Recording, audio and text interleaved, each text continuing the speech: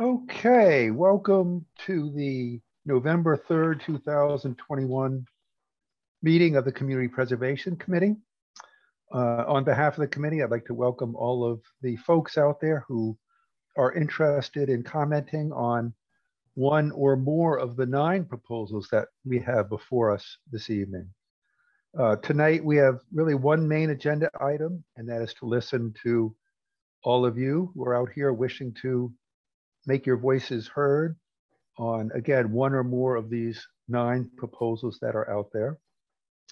The process is that we are here to listen to you, not to comment. We are a recommending body, the Community Preservation Committee.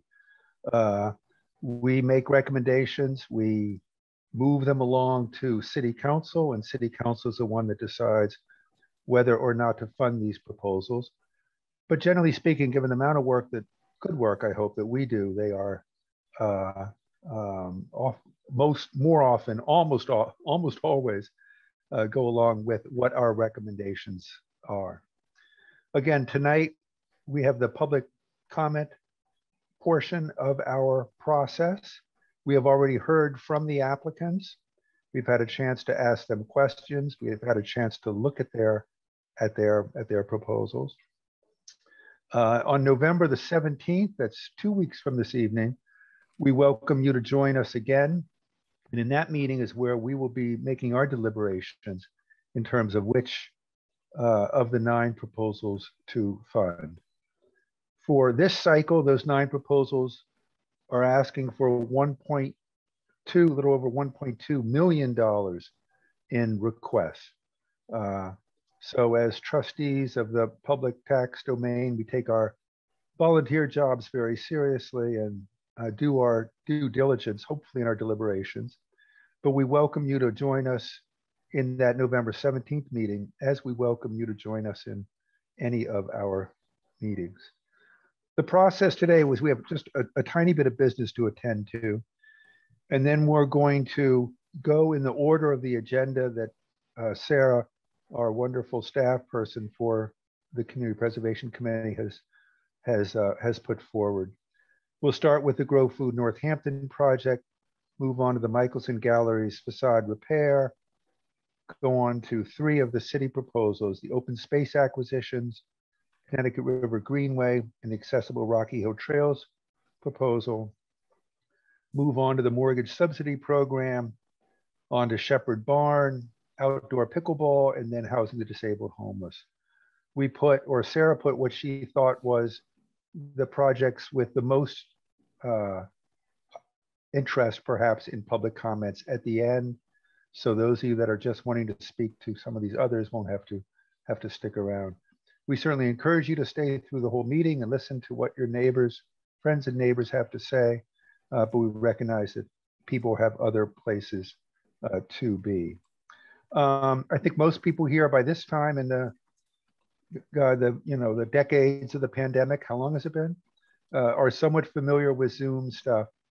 So what we'll ask is that when you're interested or wanting to speak, that you do the little raise your hand button on the bottom of the screen there, and Sarah will be the one that will call on you. Again, we're going to go by proposal. I'm making an assumption, or we're making an assumption, that some of you will want to speak to more than one proposal, and you are certainly more than welcome to do that. So once again, thank you for your participation. Hopefully you participated yesterday in a civic event, which was voting for mayor and city council and some of the other folks out there, and then participating again in our town process by commenting on the proposals that we have in front of us. We have just a couple quick items to get to before we begin public comments. We always open up every one of our meetings with general public comment. So if anyone has anything they'd like to say that do not specifically apply to these proposals, but are just general Community Preservation Committee comments, now is the time to do so. Any hands on that? Pamela Schwartz, Brian. Sure, Pam. So, Chair, I know we exchanged earlier, and I'm wondering, in view of another meeting I'm leading at 7:30, whether I could speak very briefly on one of the projects on this list. Is that okay? I just want to confirm. Sure. Pamela did get in touch with us and pled her case eloquently, so we'll Thank you. Switch around our agenda a little bit to allow for that. Pamela? I really appreciate it. So thank you. I'm here. My name is Pamela Schwartz. I live at 22 Columbus in Northampton, have lived in Northampton for almost 30 years. And I'm also director of the Western Massachusetts Network to End Homelessness. And for my couple of minutes here, I want to speak. I am very much bringing my commitment to this project, the Independent Housing Solutions Project that you'll hear more about later on. As a resident, it's almost impossible for me to separate out my profession and my personal in this one, but I will bring in particular my perspective as director of the Western Mass Network to End Homelessness to you all. The project that you're going to hear more on, that I know you've already learned a lot about, just for the sake of everyone on the screen, is around developing 16 units for medically compromised, chronically homeless individuals who have experienced homelessness. That's implicit in the chronically homeless individuals. This is a project that's on Franklin Street in Northampton, and I'm here to speak in my very fervent support of this project as an extraordinary opportunity for our city to find the financial support that it takes to provide this critical housing that is in such extraordinarily short supply. And it is nothing less than a life and death matter, providing these housing units surrounded with support services for these longtime compromised, most vulnerable individuals living on the streets, living in places not fit for human habitation. And I want to share from a network perspective that what is being proposed in this housing development is truly a best practice that is evidenced across the country, across the state, and in our region. And it's so exciting that we have a chance to support this here in Northampton. It is the model that will provide stable housing for our most compromised individuals, surrounded with necessary support services, in a way that not only saves lives and gives them the dignity they deserve, but also saves our emergency services output. The cost of healthcare will go down, the use of emergency services go down, and our sense of pride and commitment to our community goes up, because we are taking care of our most vulnerable people in a way that is safe and dignified and safe for everyone involved, including the neighbors. I want to say I had the privilege to be part of a community meeting a week ago. I see some of the faces here who were at that meeting who spoke in favor of this project. You'll probably hear from them later. But it was a very moving experience to be on the screen with 30 people from the neighborhood who said, we are proud and to do this, to have this in our city, to have this in our neighborhood. And we trust, based on the information that they received and the information I'm here to attest to, that this project is sound in its wraparound services, in the model that it offers to ensure safety for the individuals, safety for our community, and improvement of quality of life for everybody. So I just wanted to lend you on behalf of the entire network, which represents 4 counties and hundreds of providers working to prevent and end homelessness, my support for this project, and hope that you fund it to the maximum amount possible. Thank you very much for your time. Thank you, Pamela. Before we get on to additional comments, we have one very quick item to attend to, and that's the approval of minutes from our March 17th, 2021 meeting. So committee members will be asked to vote on that. Is there a motion to approve the minutes? So moved. Chris, thank you. A second? Second. Thank you, Julia. Any discussion on those minutes? Okay, committee members, Sarah, need to take us through a roll call? We do. Brian? Yes. Martha? Yes. Linda? Yes. Chris? Yes. Dan? Yes. Jana? Can I confirm, can I vote even though I wasn't in attendance at the meeting? You can abstain if you wish, or you can vote. Okay, I will abstain. Thank you. All right. Jen, Abstain for the same reason. Jeff, Yes. and Julia. Yes. All right, thank you. Okay, thank you. There's no chair's report tonight, so we'll move right on into into folks commenting on the projects. So again, make sure when you comment, I think most people are Zoom friendly now. Unmute yourself, and then going back to muting is always a nice thing to do. We're going to begin with the Farmland Reclamation Rehabilitation Project for Grow Food Northampton. Is there anyone who would like to speak to that? Erin? Hi, yes, thanks. My name is Erin Bezuvis. I'm a Northampton resident, and I've been a member of Grow Food Northampton's Organic Community Garden since the beginning in 2012. In fact, I like to boast that I have the oldest asparagus bed in the garden. From my standpoint as a gardener, I just want to endorse the idea that our community garden is truly that, a community place. When I show up to tend to my own plot or to do garden service or even participating in our listserv, I've had opportunities to collaborate with neighbors that I wouldn't have otherwise met. I've learned and shared growing techniques, recipes, and inspiration from my fellow gardeners.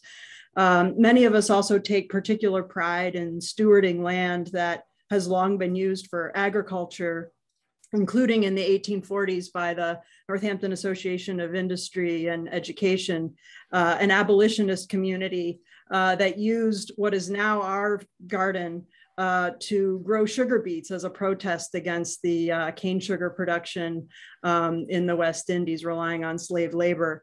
We continue in this tradition, growing our veggies as a political and a social act in endorsement of such principles of sustainability, localism, environmental conservation, and promoting human and community health.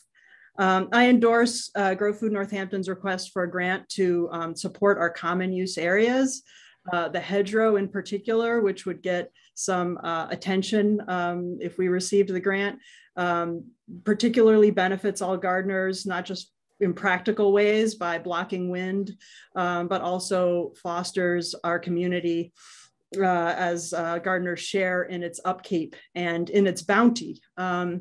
This and the other common use areas in our garden all increase the garden's functionality, its unique character, and provide critical spaces to interact with other gardeners and really put the community in community garden. Thank you for hearing our proposal and for taking the time to hear my comment. Thank you, Erin. Other folks for Grow Food Project? Hi, my name is Daphne Brine. I'm a gardener. Oh, sorry, I'm at 194 Spring Street in Northampton. I'm a gardener at the garden for about 4 or 5 years now. And I'm also a neighbor. I live about a 5-minute walk up the road. And in addition to supporting the proposal and reinforcing everything that Erin so eloquently stated about the community aspects of the garden, the incredible agricultural uses of it for individuals and for families, I just wanted to comment what a treasure of a neighborhood space that this is for our family and for all the families around here. So often I have 2 small children, 2 children who are about 5 years old and 8 years old.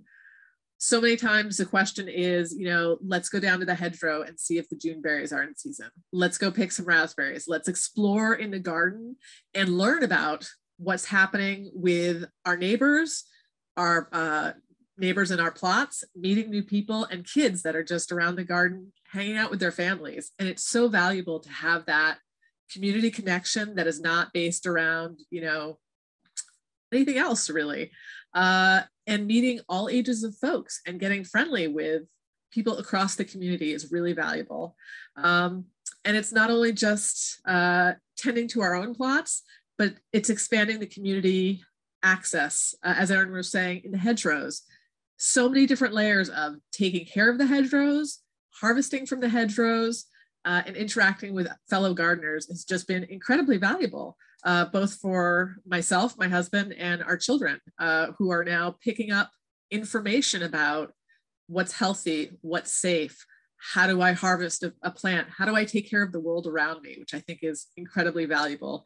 And that we wouldn't, I don't know where we would get that in sort of a pre-planned park or anything else like this. The community garden is really unique in having a neighborhood gathering spot that's educational and valuable for everybody.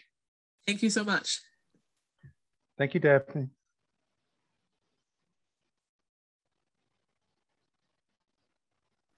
Other folks for the Grow Food Project? Great. Gwen?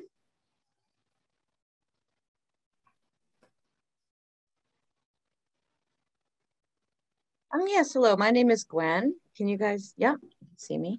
And I live at Hampshire Heights in Northampton, and I am a community gardener here at Northampton, Grow Food Northampton.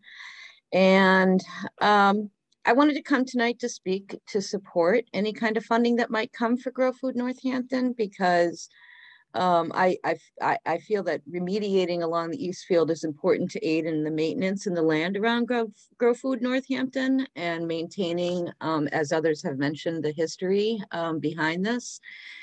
And also to deal with invasive species that are encroaching on the land, where some of these species are consuming parts of the fields, and they can impact land availability for local food production. And this means the historical purpose for the land can stay intact along the river where there is flooding as well. It would be good to give this area of the field attention for the sake of preserving it in accordance with its original purpose. Remediating along the back eastern side of the Grow Food Northampton Community Garden will enable more hedgerow to go in that provides habitat and edible berries and fruits to people and wildlife, and will provide opportunity for more community interaction. Grow Food Northampton will be able to add more small community spaces or garden plots over time, which are available to the public in the surrounding neighborhood.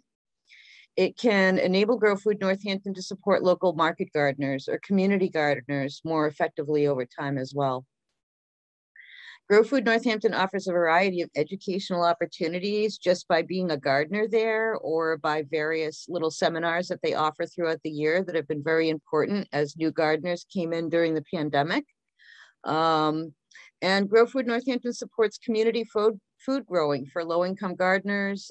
They support small farmers by providing farmland and Black farmers who contribute to the food supply chain locally and regionally. And having more money for this will ensure that our region can encourage a healthy biodiversity and racial diversity within and beyond the community. So continuing to support issues around food sovereignty and food justice by awarding this grant to Grow Food Northampton for the preservation of this land would be a great idea. Thank you. Thank you, Gwen.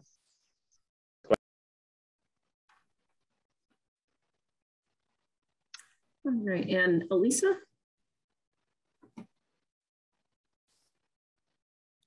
Hi, good evening. I just always start these meetings by thanking those of you on the CPC and any other commission for your service, because I know how much time and energy it takes, how much thinking it takes. And so just thank you to all of you CPC members, just to start.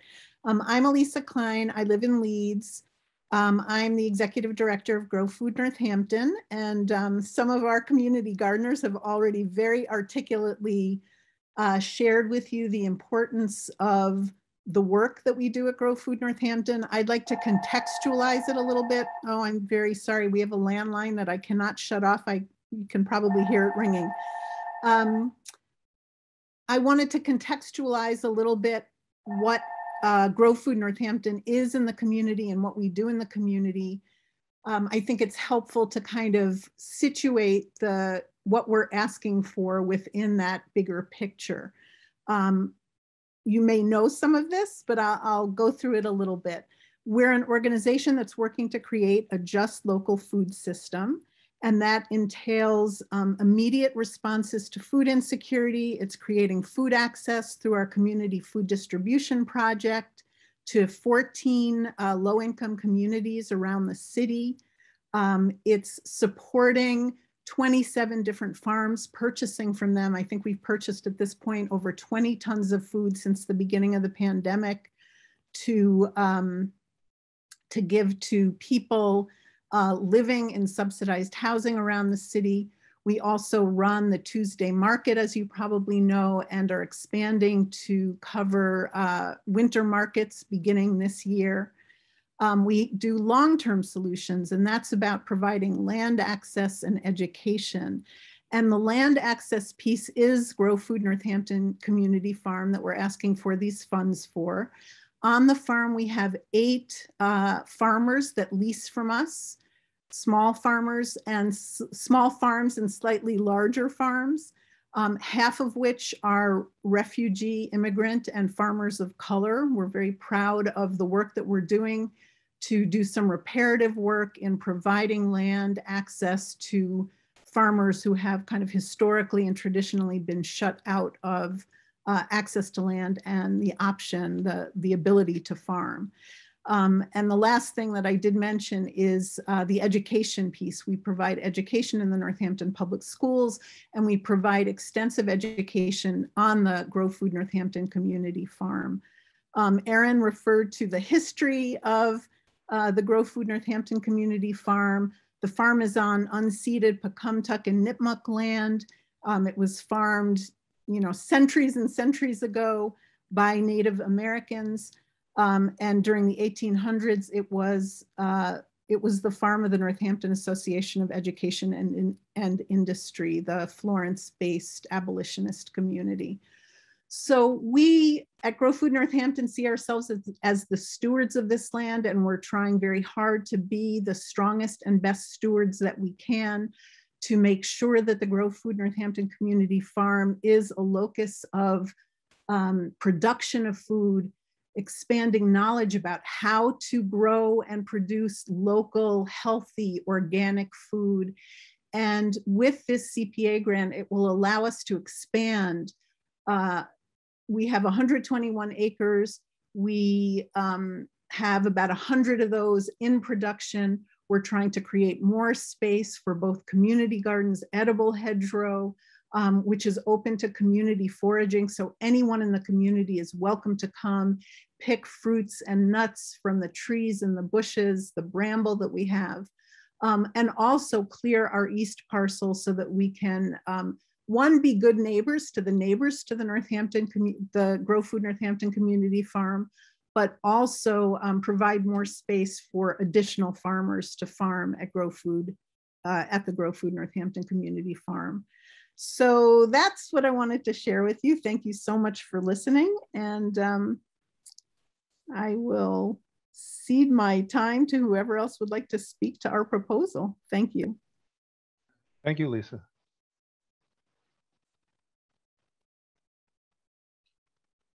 Anyone else for the Grow Food proposal? Sarah, you seeing anyone out there? I am not. Hi, I'm not sure how to make the fake hand go. I'd like to just the real wave. hand go. Hi, my name is Ann Teschner, and I live at 54 South Main Street in Florence, and I am a gardener at the community gardens. I also am a runner. I am a rower. I helped start the Amherst Cinema Center, and I am the executive director of the Care Center in Holyoke. And I've spent a fair amount of time thinking about community and what builds community and how it all works. And I can confidently say, and with just, exhilaration say, I endorse the Grow Food Northampton request. In fact, I would suggest that they get more than the 20,000 they requested. In my time as a gardener, which I've been there for 3 years as a gardener, I have had just visceral native experiences of community. I've spoken to people next to me who have cancer, who grow ghost peppers, who harvest honey, who are marathon runners. There's a way in which, we're growing things, and that's really important. And it is, because I love what I eat out of my garden. But there's a community linking that's going on there that's really profound. And I think it's important for Northampton to continue to support that. So that's that piece. The space itself is spectacular and open to anyone who wants to walk through it, all 4 seasons. During, wonderful star stuff, I went down there and we looked at Saturn in a telescope. I mean, it's a spectacular space.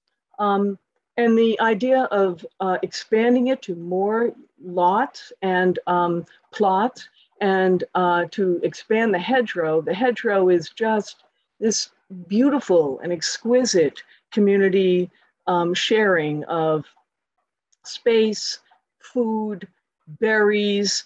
The whole of it is just a very hallowed experience down there. So yeah, I would suggest that we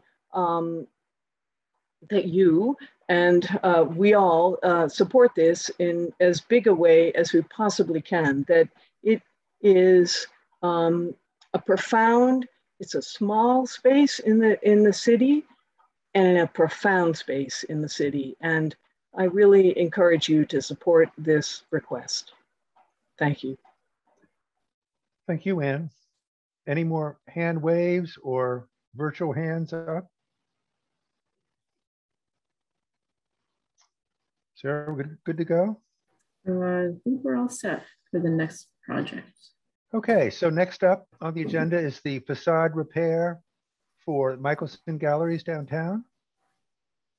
Someone like to speak to that? So we have some letters of support. Do you want me to read those, or shall I submit them? I think perhaps, Paul, given interest in time, submitting them would be wonderful. Okay. And you could maybe, how many are there? There are 3. There's 3. So putting them out on our website for all of us to read, and anyone else wants to read might make sense for that, if that's okay. Sounds good. Great, thank you, Paul.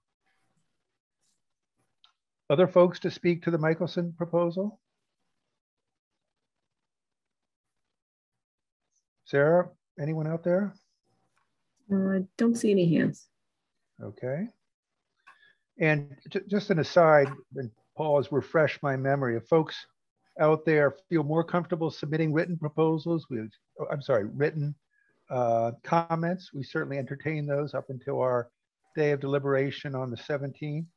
If you know other people after this who would like to submit in writing, please do so through emailing Sarah is perhaps the best way to do that. Thanks. Moving right on to the first of the 3 city proposals. The first is open space acquisitions proposed by Planning and Sustainability, which are 3 separate parcels that the city is interested in acquiring. Anyone interested in speaking to that?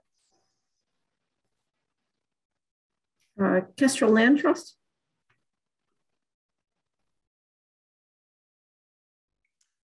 Hi, thanks for having me. I'm Kristen DeBoer. I'm the Executive Director of Kestrel Land Trust, and I'm just here to offer our ongoing support for the city's acquisitions of land to support the open space and recreation plan in the city. Are involved with the Mineral Hills, the Sawmill Hills, and Parsons Greenway. They all support local conservation goals, as well as contribute to the larger need for forest conservation in the face of climate change and addressing biodiversity. So I urge you to support it, and we are there to hold the conservation restrictions as required and as needed per the city's guidelines. Thank you, Kristen. Other folks for open space acquisitions? Not seeing any. Good to go? Okay, moving right along to the Connecticut River Greenway accessible walkway, also submitted by the Office of Planning and Sustainability. Any speakers for that one? Meg? Hi, thank you. I'd just like to say that I really support this project. I am a kayaker. I do have limited mobility. And right now, the way the ramp is, it doesn't work. I never use it. It's not accessible.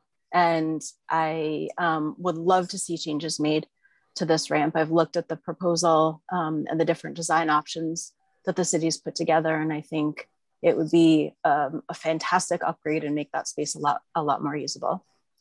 Thanks. Thank you, Meg. All right. Jamie, I apologize if I said your name wrong. Hi, it's Jamie.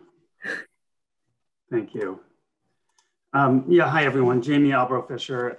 Appreciate the chance to speak with you tonight. I am a board member of Northampton Community Rowing, which is a nonprofit rowing organization. We operate out of the site there off of Damon Road. In addition to being a board member, I'm actually a father too. Both of my daughters have been through the youth program. NCR has been there for about 8 years and about in the city here operating for over 20. We run programs for youth, masters, and really anyone interested in trying out rowing. Our programs run year round.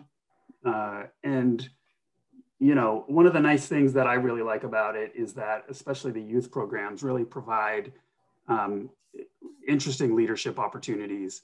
My own daughter, Julia, who's on the team right now, is a captain of the varsity women's rowing team. And it's just been a great opportunity for her to figure out, you know, how do I lead my peers, make a difference, give back, and all of that. We made comments at the Connecticut River Greenway session several weeks ago, where they were taking comments about all the swimming areas across town and which ones to fund based on the study that they did. We were very happy to be a part of that study as longtime users of this site.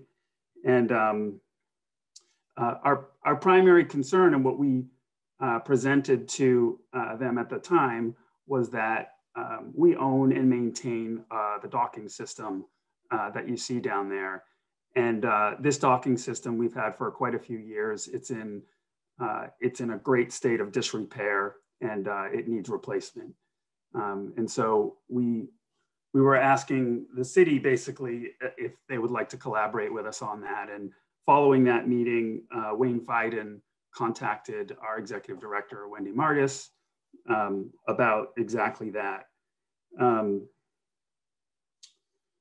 The docking system that we're considering would do several things in addition to helping us, you know, have something easier to maintain and launch our boats off of, would also connect to the beach, where there's been obviously a lot of swimming and new visitors, you know, with the beach that showed up a few years ago.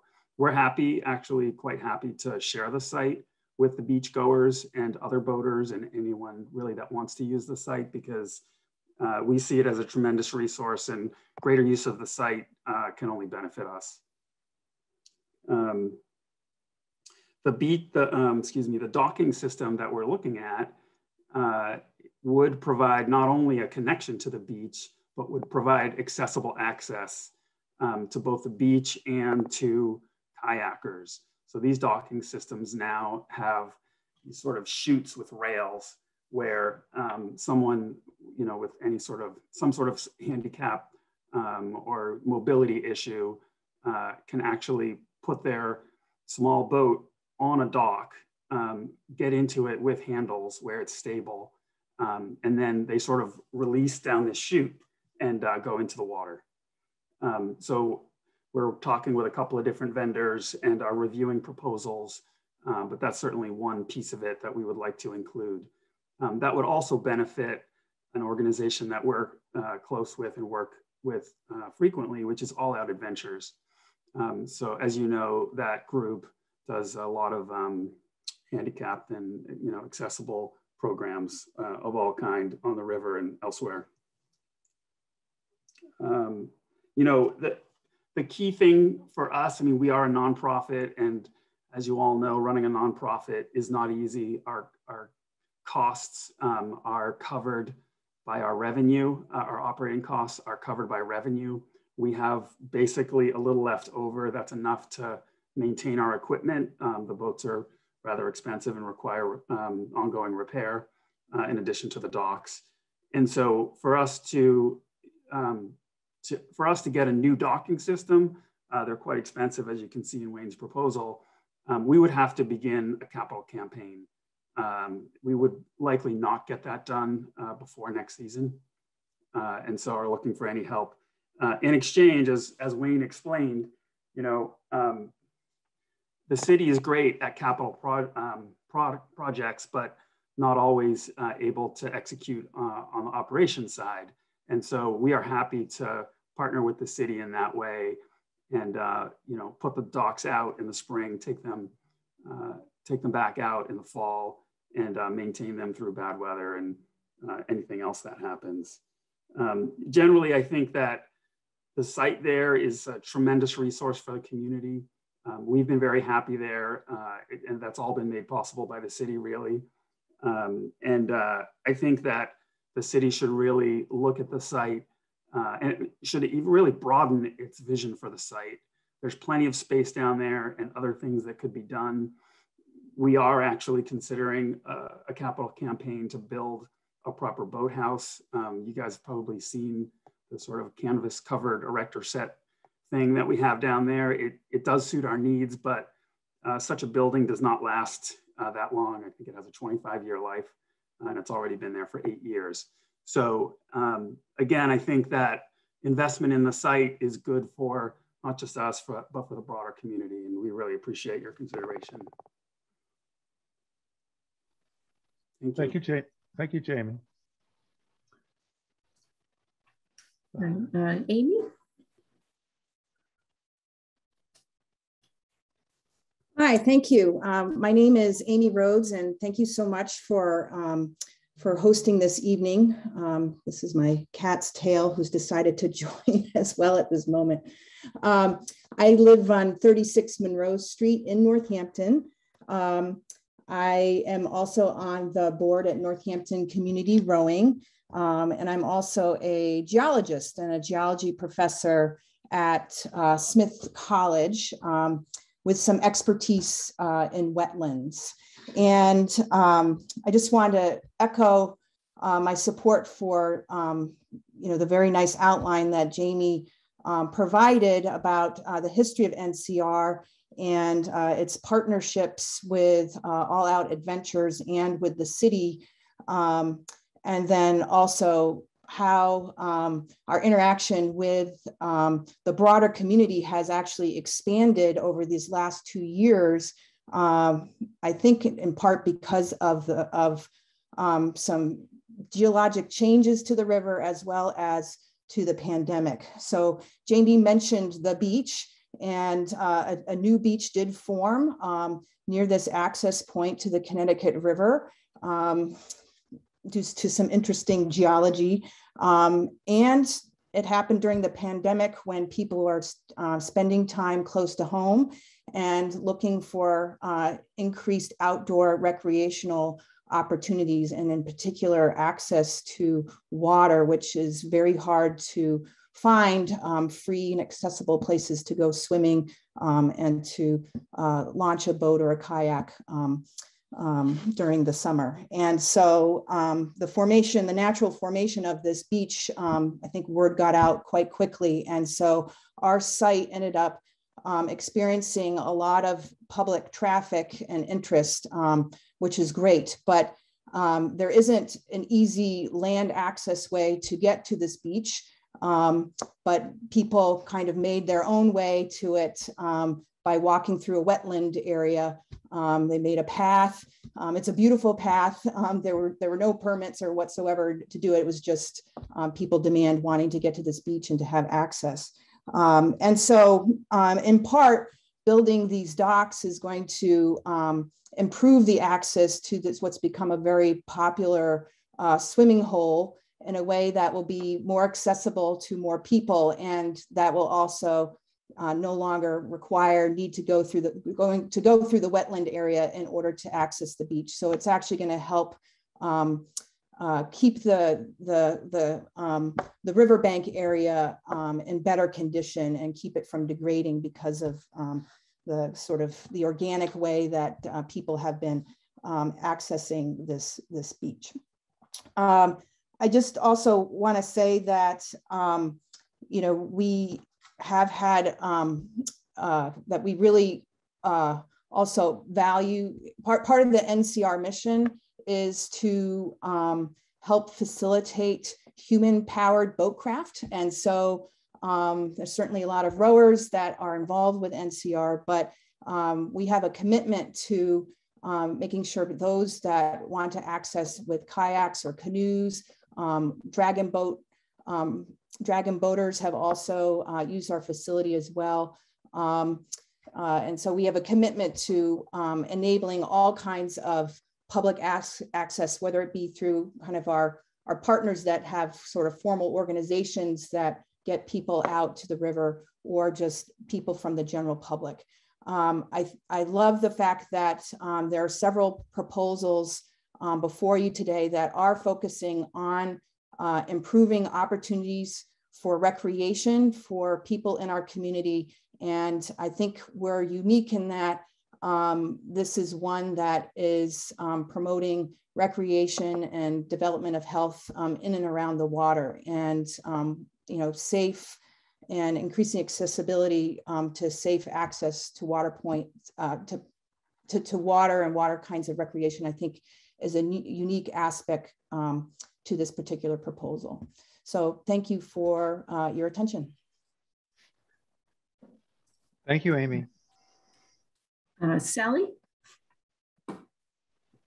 Hi, good evening. My name is Sally Lanowski, and I am the Vice President of the Board for Northampton Community Rowing, and the, I guess, self-appointed Equipment and Facilities Coordinator of our small little nonprofit.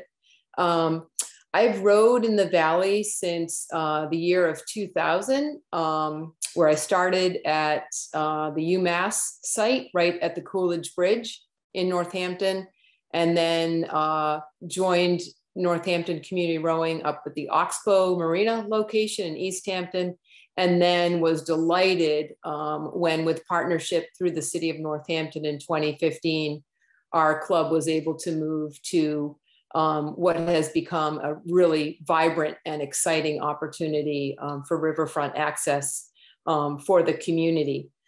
So I was there when we helped do the fundraising to build our temporary boathouse for the site, and have seen lots of changes over the time there. One of the things that's important, I think, in sort of my understanding is I'm a Cape Cod native. I grew up with sand between my toes, and I understand the ocean and tides and currents, and I understand lakes and ponds. I didn't really understand rivers. I now understand rivers much, much better in terms of things. So here's a couple things I've learned in the 20 years in my time on the Connecticut River that are relevant to this project, and probably not as eloquent as Amy has been. But three things I've seen is, one is the river is alive. It's enjoyed dawn to dark in the spring and the fall with boaters, fisher people, bird watchers, nature lovers, and swimmers. There is a lot of life in the river, on the river, and around the river. And this is really exciting. The river changes, as evidenced by the overnight development of the new beach there. And in what was once a cove, And with floods, droughts, and the changing climate, the river is going to continue to change.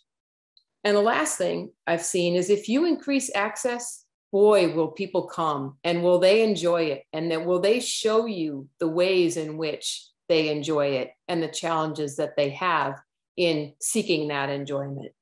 So I'm really delighted to be here tonight and to be a part of a conversation that can support more people coming to the location, as well as the ones who do, the ones who want to swim, to kayak, to row, to picnic, to relax, to do whatever it is in that location, that we can partner with the city to make this more accessible for everyone. It really is a tremendous community resource. The docks that we have, as Jamie mentioned, are at end of life. And the beach is not accessible really in the way that it is. So partnering with the city to do both is nothing but a win-win, I think. We wouldn't be here without the support of the city, and we are staying, and we are committed to do our part to increase access in a safe and accessible improvement to the site. The other thing I might add is if we go downstream and we look at Holyoke Rose and their waterfront park, and we look at Springfield and their waterfront park, Northampton is ready to go there. And we can be as accessible and inclusive as those communities in getting people out and near the water. And so I'm really excited for this opportunity, and thank you for your time. Thank you, Sally. Anyone else for the Connecticut Greenway project? Sarah, are we good to go on this? I think so. Not seeing anyone. Okay. All right, moving right along. Continuing on the theme of accessibility, the Rocky Hill Trails project, also brought to us by Planning and Sustainability. Meg, again. Hello again. So I just wanted to speak in support of this proposal for a unpaved, universally accessible trail space in the Rocky Hill Conservation land. Right now, there are no unpaved, universally accessible trails on any of Northampton's conservation land. The only accessible trail is a paved and boardwalk trail that's about 1/10 of a mile from the parking lot at Fitzgerald Lake to the edge of the lake. And it's a real gap in Northampton's nature space and accessibility, because we have parks and we have bike trails. I live across the street from a bike trail, but it has a very different feeling. As much as I love it, it is a very different feeling from conservation land and being in a truly natural space.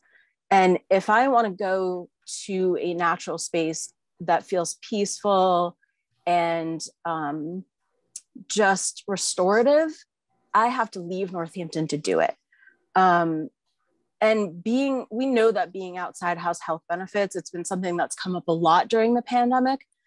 We know that those health benefits exist, but what we've also come to learn is that not all green space is created equal.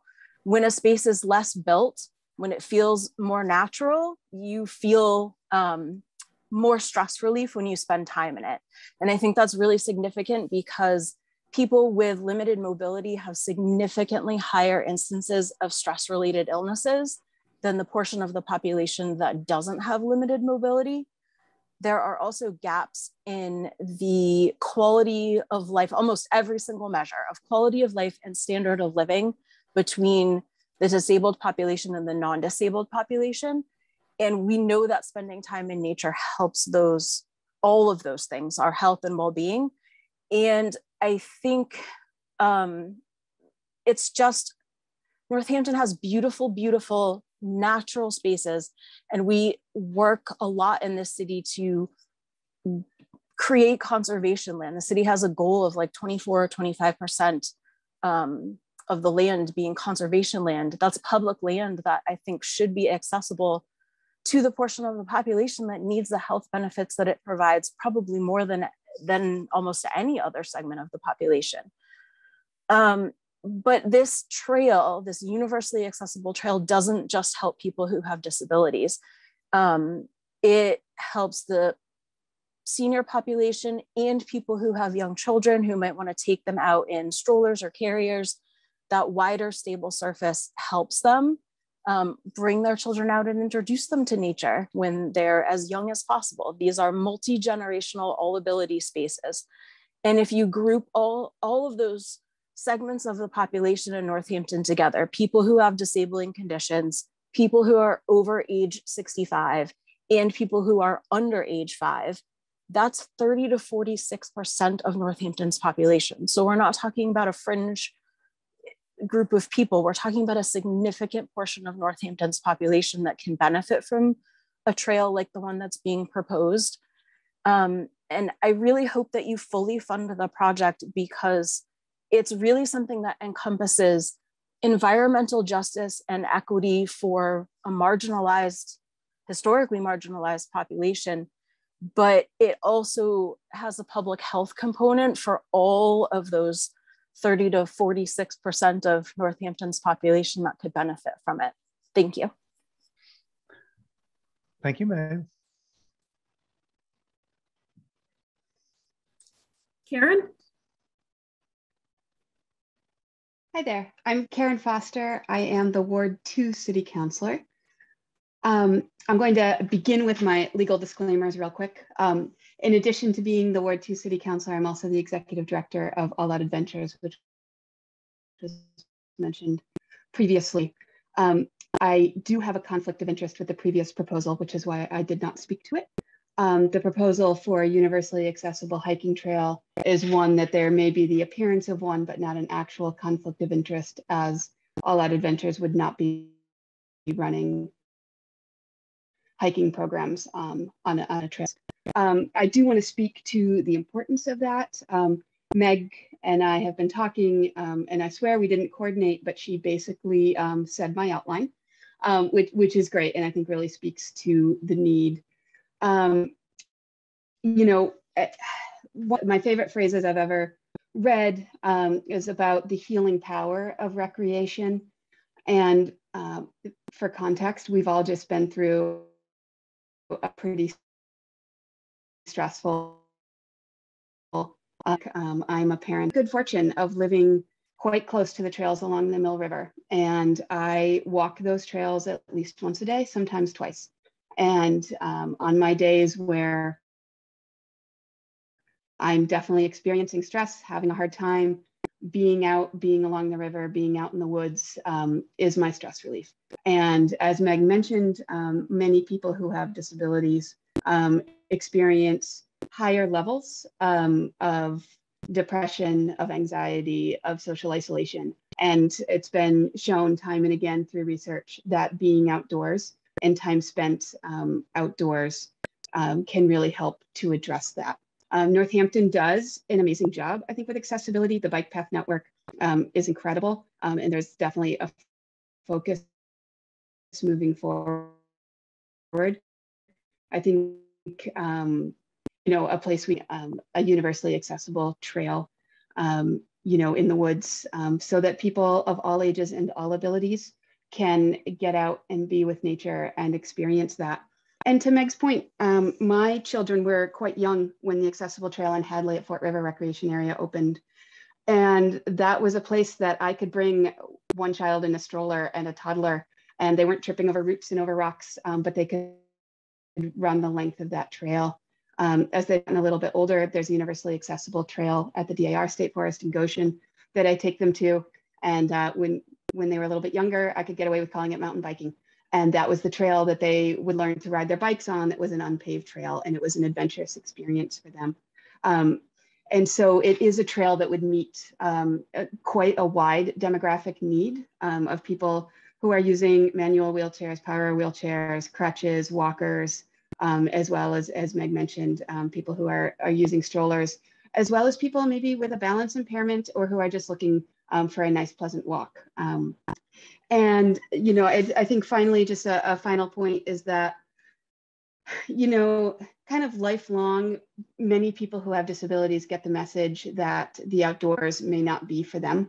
And that can make planning and outing, you know, quite challenging, you know, to make the leap. If for your life, you've gotten the message that, you know, maybe taking a hike, you know, being out in the woods isn't the place that you belong, but, you know, there's sidewalks or other kind of more front country experiences available to you. It's a big leap to start thinking about planning a hike. And so, you know, to have a trail that's designated universally accessible, you know, that's out there will help to break down that barrier and help for people to imagine themselves out participating in recreation and experiencing all of the health benefits of it. So thank you for considering this proposal tonight. And I just want to make sure you have registered my very strong support. Thank you, Karen. All right, George. Good evening, everybody. My name is George Cohout. I live at 234 State Street in Northampton. I want to echo an earlier speaker, Lisa Klein, and thanking all the board members for dedicating all this time, these long nights to these CPC proposals and applications. Your reward is going to come someday. Hang in there. I'm coming today as a board member of the Friends of the Northampton Trails, which is in total full support of this application by the Office of Planning and Sustainability. I really can't say much more than Karen and Meg did. They did a wonderful job of really wrapping around the benefits of an accessible trail. We at Friends of Northampton Trails know that our trail network of paved paths and hiking trails in the city is the envy of many communities. But where we do fall short is having any trails of an accessible nature that really bring folks out into nature beyond the paved paths. I think, as Karen mentioned earlier, the Silvio Conti Trail is a wonderful thing. It's kind of the Cadillac of accessible trails. I don't think the Office of Planning and Sustainability envisions that. But it is something we desperately need. The mission of FNT is to really try to expand access to the trail systems, both paved and unpaved, and promote, as was said before, you know, more equity to the trails and a real sense of accessibility for able people and those of limited mobility. So this application just meets all of that criteria. And along with the one about access to the water, I think both of these are quite a combination. But that being said, again, I think Meg and Karen spoke to all the other benefits of this application in a really great way. And I just want to add my full support for this application and hope that you can find the means to fund it totally. Thank you. Thank you, George. Other folks on the accessible trail, Rocky Hill Trail?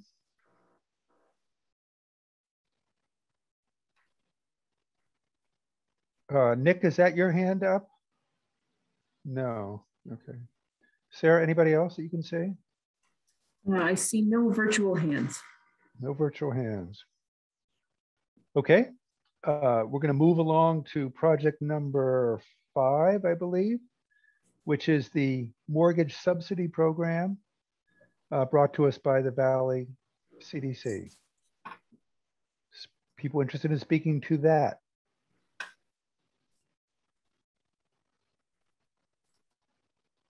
Sarah, do you see anyone?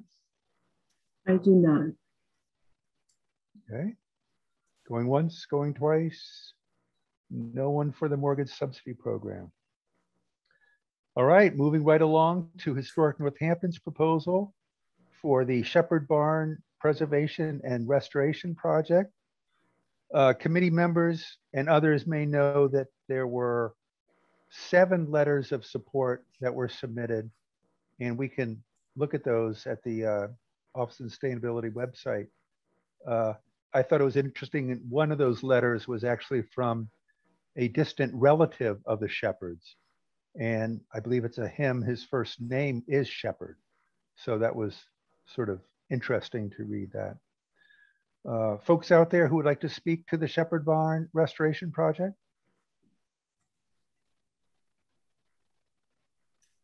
Stephanie? Hi, thank you. My name is Stephanie Billings, and I'm a resident of Leeds. And I'd just like to speak in support of the Shepherd's Barn restoration. My family has enjoyed Historic Northampton's activities for many years. And my daughter here spends time on the grounds weekly with the Western Mass Fiddle Orchestra, which is a multi-generational orchestra of various instruments, including fiddles. And I've gotten to see the space that will be restored, and it's just a great gem for downtown Northampton and the community. It'll provide more ADA accessible space. It is, if you've spent any time down in that area, it's a very welcoming space. You see people coming through all the time, and Northampton, Historic Northampton goes out of their way to make people and community members just walking through feel welcome. And I think it's going to be a wonderful opportunity for more programming, more concerts, and just a great gem for downtown Northampton. Thank you very much. Thank you, Stephanie and daughter. All right, George, once again. Hi, everyone. I'm double dipping here. George Kohout, 234 State Street. I'm here to support also the application by Historic Northampton. I had the real pleasure of working with the staff and the volunteers and Sarah Merriman when the Shepherd Barn was emptied of all of the artifacts which were tossed mumbly jumbly over the years and were cataloged and then put into temporary storage. Boy, were my eyes opened up by what a treasure trove was there. And I think this application speaks to the ability and the need to really spend a little bit extra on preserving these with expert hands and expert look and feel so that they can be restored and presented to the public in a way that we didn't imagine 10, 15 years ago. These artifacts really tell a story about Northampton and what a variety of occupations and lifestyles and people were in the city from the late 1600s on. I know the CPC has been great supporters of Historic Northampton, and this is one of a couple of phases of the Shepherd Barn restoration project, but it's a really crucial one.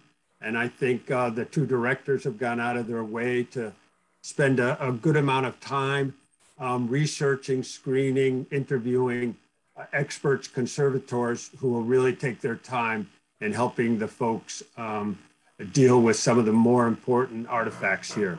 And a really nice piece of this that I like too is some of the staff at Historic Northampton might also get some training in some of the conservation conservatory techniques and tips, which really will help to build the capacity of Historic Northampton for future endeavors like this.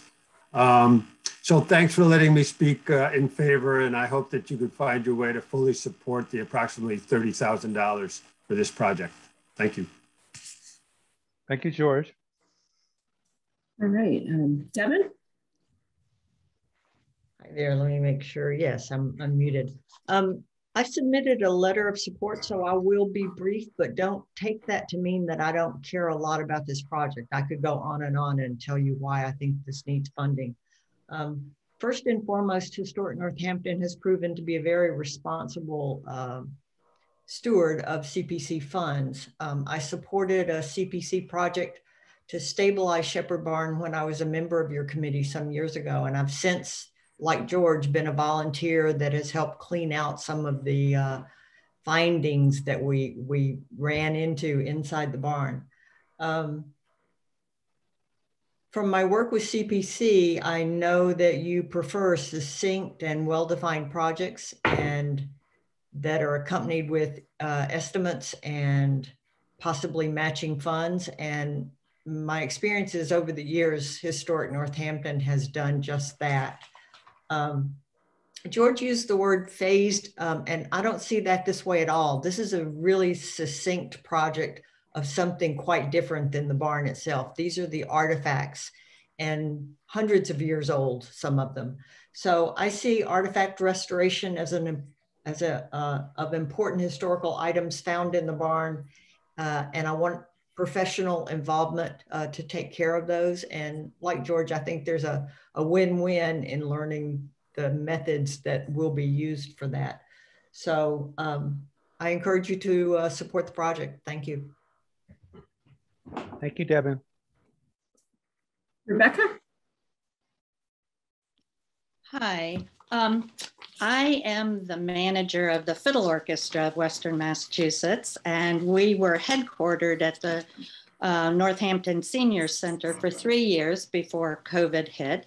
And we were welcomed to play outdoors at historic Northampton for the last 2 springs, summer, and falls. And it has made such a difference in our lives, and I think the lives of the people in the downtown area near historic Northampton who would hear us playing twice a week there. And some would come and picnic and dance with their children. And it created this really timeless feeling. And, you know, sitting under those trees and playing traditional tunes, it brought to me this feeling that we need to feel connected to our past. We need to know that history is a continuous line, and we often forget that. And, you know, having this performance space in the barn will be so enhanced by having these artifacts properly displayed and part of the ambiance there. It, you know, again, a performance space at the senior center doesn't connect us in the same way as a performance space in a space that has relics of our past that remind us of where we've been and how things change and remain the same. And through music and through these objects and through careful renovation of this space, I really believe that the feelings and the atmosphere will again be such a positive influence in our community downtown. And I hope that historic Northampton can make sure that these artifacts are properly cared for and restored and displayed. So thank you. Thank you, Rebecca. All right, and Gina is next. Hello, I hope you can all hear me because I'm using strange setup here at my house. I did write a letter in support of Historic Northampton's application about the artifacts. And I was going to speak to you tonight on different things than I put in my letter, but I'm glad I followed Becky Shannon because she said exactly what I was going to say. So I will tell you that I am also a person who has been on the grounds to play fiddle, and how important it was to have that community and that space available for us, and having those artifacts in the barn is going to be a double great thing because it will connect us to our history. And I am repeating what she just said very well. But I wanted to go on the record that that's what I wanted to say. Thank you so much.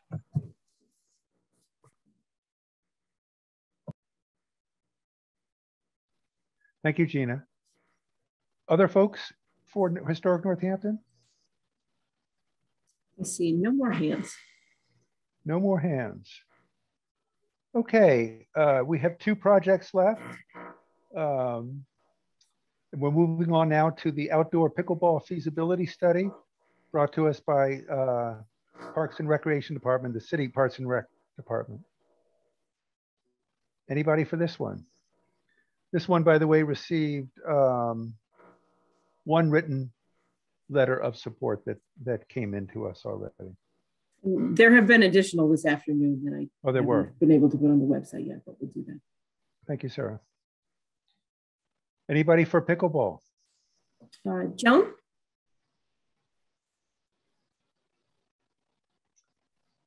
Joan, you need to unmute.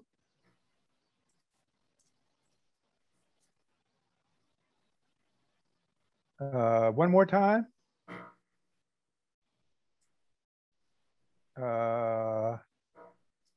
You have now disappeared, Joan, if you can hear us. Oh, there you are.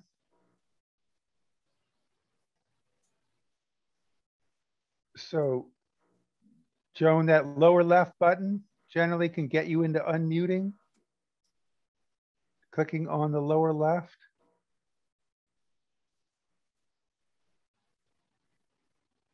Hello. Hello.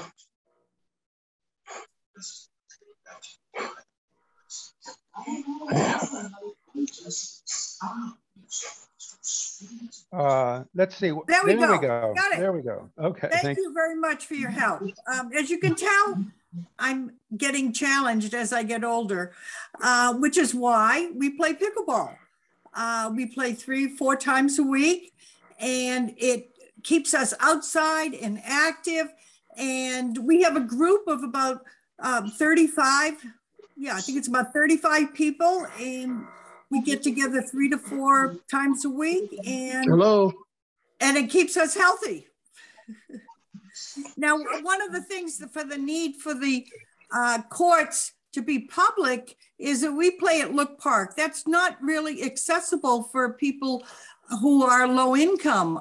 I have a friend who actually parks her car at JFK and walks down to play and then walks back. She's 83 years old, so she must be enjoying the game. It's great fun. The 35 people, I'm Rufus, and I'm piggybacking on Joan's. Yeah, we live at 96 Coles Meadow Road. But we have a real community there, real accepting community. People drop in and stay, and they find that it's fun. It's, you know, there's a lot of laughter, a lot of caring, a lot of teaching going on between us. All of this is on the basis of volunteers organizing and keeping it going by hook or by crook. Is that okay? Thank you. All right, and Phyllis is next. Hi, I'm Phyllis Epstein, and I live in Northampton. And I wanted to echo what Joan and Rufus said. One of the things about pickleball that has really been wonderful was that during COVID, it was really a sport where you could be both socially distanced because you were 6 feet apart, and also be outdoors and be social. And so through COVID, it was such an important thing. It also attracts, it's the fastest growing sport in the United States, and it really attracts a lot of senior citizens. And it's great exercise as well as being very social. And one of the things about it that I have found so great is also that you really meet people who you might not have met in other places. And so it really brings a lot of different social networks together and really builds a sense of community. So I just would like to support increasing the recreational facilities in Northampton. Thank you. Thank you, Phyllis. Other folks for the outdoor pickleball feasibility study? I see a hand being raised. Kathy? Hi, thank you. I can't find the hand. I want to echo both what Joan and Rufus and Phyllis have been saying. This was my first year at pickleball, and it is truly a community of amazingly welcoming people of all ages. And I know for myself as a senior, being able to have a sport that I can age with is hugely important. Both the just being able to, you know, we've said it in all of these other proposals, how being outdoors is important, the accessibility is vital, and just the benefits of having a community of other people who you might not have known in any other way, but have come together to do this wonderful sport that provides, you know, community and health and access to another world. So I just want to echo what everyone else has said and hope that you will support this process of getting us pickleball courts. Thank you. Thank you, Kathy. Anybody else in support or otherwise of pickleball? David and Doris?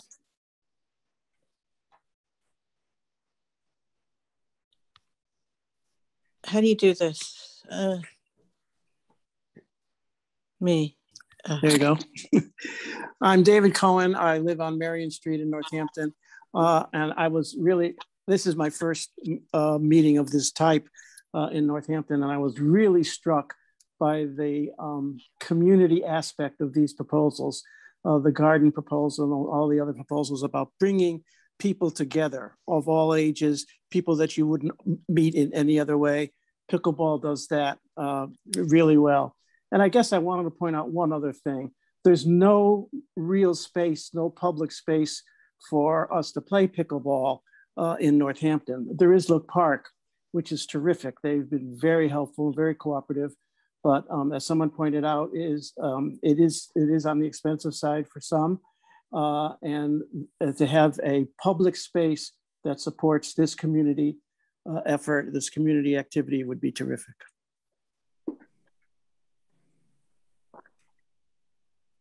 All right, and Cheryl is next. Sorry, I can't figure out chat. Can you hear me? Yes. Is that a yes? Yes, it is. Okay, great. Well, I just want to say that also I want to echo what everyone else says. And I'd like to, I'm sorry, I'm having a technical issue. There we go.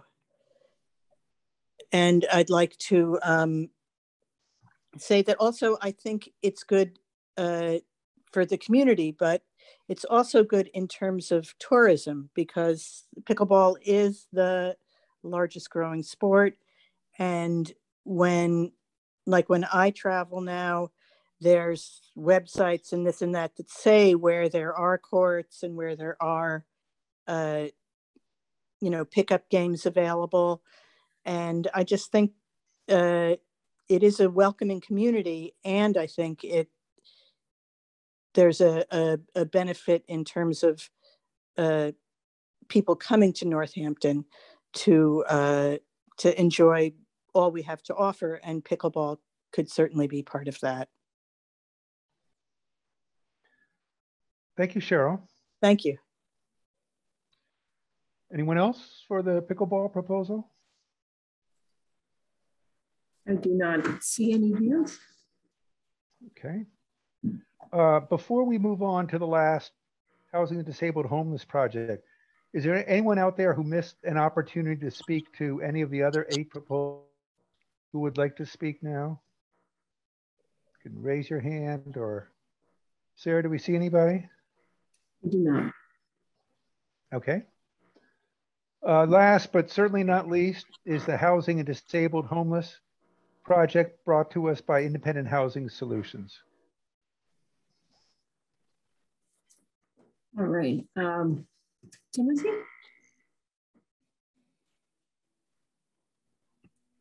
Hi, I got two screens going. I'm so sorry. I think I might be labeled as Carissa where I'm speaking. I have it on the phone as well because as soon as I'm done, there's another gentleman who wants to speak, but he's limited in mobility. Can you hear me? Yes. Okay. So my name is Tim McCarthy. I am the director of case management. Am I creating issues with the double thing? Can you hear me okay? Sounds good. Okay, I'm so sorry. Give me 2 seconds. I'll be making this way better for everyone. Okay. Now we have a single. Okay, we're single now. I'm so sorry for that. We've been running around. Anyways, I'm calling or speaking from Craig's Doors. We are a shelter out of Amherst, and we work with a lot of folks from the Northampton area as well. I cannot speak to how incredibly necessary additional housing of this type is. It's very literally a matter of life and death for some folks. The housing shortage is so incredibly overwhelming. The homeless situation has ballooned as a result of COVID, and trying to find affordable and supportive housing it's virtually impossible. That's what I spend all of my days doing. And while we do have some successes, and the Northampton Housing Authority is incredible, finding spaces for people who have extra needs, I guess, it just really can't be understated. So in the work that we do every single day, I meet people who would benefit from this project. I think that the organization behind it has an incredible reputation in terms of impact for this particular demographic and this community. And again, tonight is the night that we opened our cot shelter, and the response was overwhelming. It's such an incredible need. And there's a gentleman actually who also wanted to speak. If you can just give me one moment, I'm going to run over to his room. This is Bob Savard. Bear with me 2 seconds.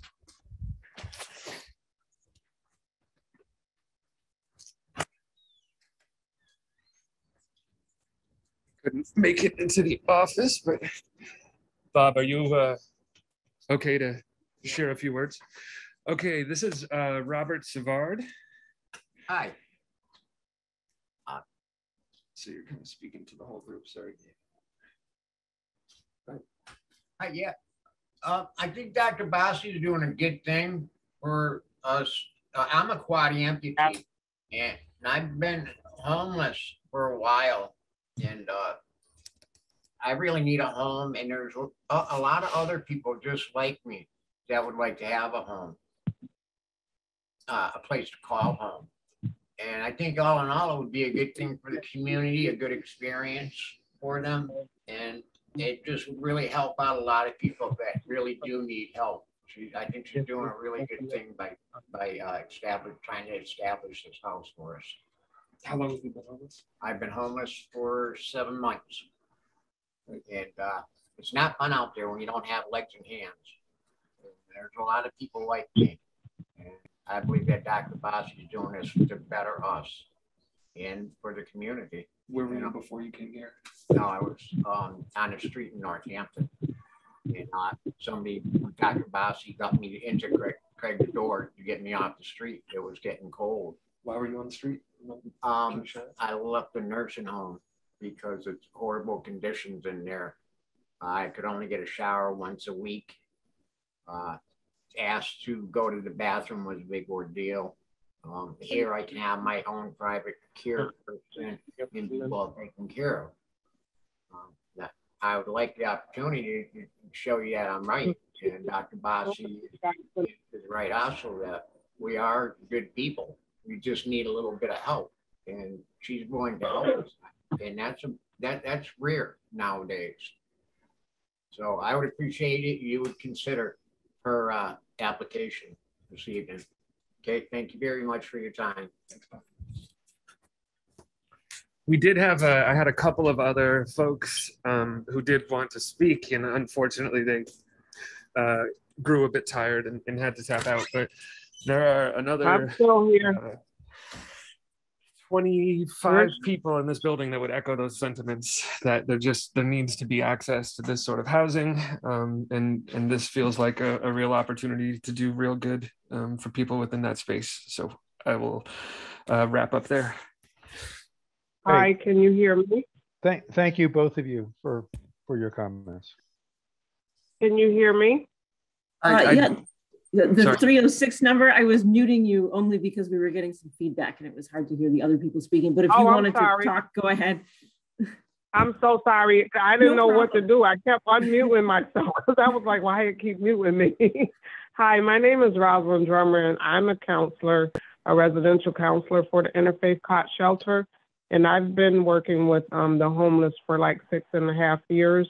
And I have one candidate here that is a patient of Dr. Bossy's, and I also can attest what she's trying to do would be very helpful for the community, because Ray is homeless and he's disabled and he needs somewhere to stay also.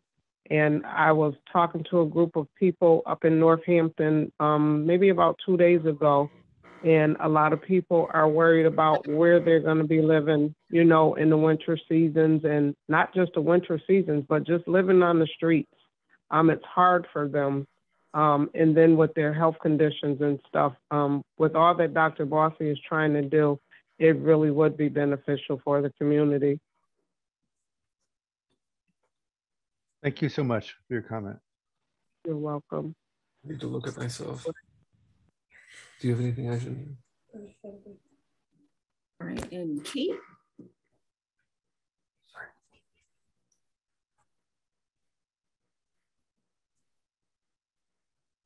Sarah, who are we going with? Kate Cardoso. Keith? I'm sorry, I think you Kate? said Kate. Kate, yes. Kate. Hi, I'm Kate Cardoso. I am a Florence resident, and I'm also president of the Manna board. And so I have a statement on behalf of Manna Community Kitchen. We are big supporters of Dr. Bossy, and we are big supporters of this project. So I'd like to tell you why this project is important to us at Manna. While our primary focus at Manna is serving those in the community who face hunger and food insecurity with hot, nutritious, and delicious meals, a secondary and equally important mission of ours is to improve the lives of those experiencing housing, financial, and/or food insecurity by offering tools and resources that nourish, aid, educate, and support guests in achieving more stability, security, and self-sufficiency. This project is all of those things. The residents of this project, the future residents of this project, are often unable to consistently access our meals because of their itinerant sheltering circumstances and physical limitations. Through this project, we will be able to provide them with nourishment on a regular basis, in addition to all of the other services and care they'll be receiving that will help them lead healthier and more stable lives. When we first met as a community group a couple of months ago, I think it was, I said this, and it keeps coming back to me. If not here, where? If not now, when? If not this, what? I think this is a really critical project for our community and for those who are unhoused in our community. Thank you. Thank you so much, Kate. And Terrell is next.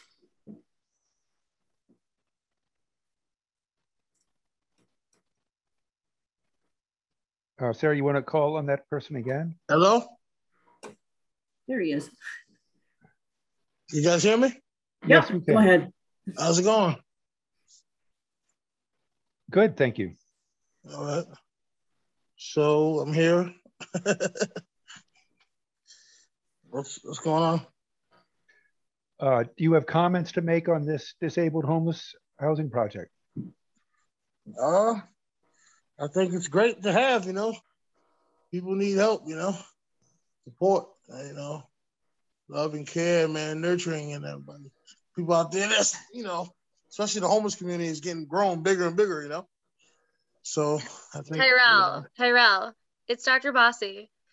Yes. Are you homeless? Huh? Are you homeless? Pretty much. Chronically, I've been homeless for a long time, you know that. Yeah, I know, but you're here to try to explain the circumstance that we are facing.